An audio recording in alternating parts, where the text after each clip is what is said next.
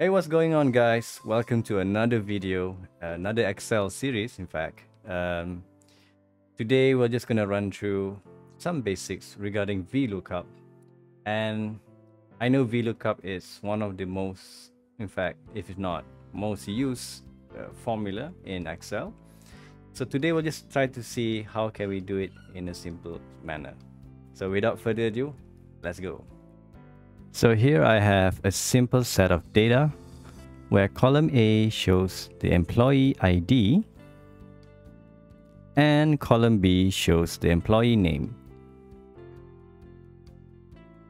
Using the VLOOKUP formula, I want to create a search feature where I want it to display the employee name based on the employee ID. So I'm using the following formula to allow me to carry out the VLOOKUP as needed. So here's how it works. D2 is the lookup value or input.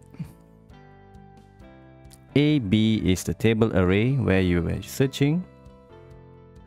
2 tells Excel that you want to return the value from the second column of the table array. And false specifies that you want an exact match. And true specifies that you want an approximate match. So here I'm using the following formula in cell E2. Let's try to search for 103, which returns Allen key. And the result will behave similar with other numbers as well. So I hope you guys enjoyed the video. Do like and subscribe, and don't forget to log on to arisazahar.com for more info. I'll see you guys in the next video. Thank you for your time. Take care. Bye bye.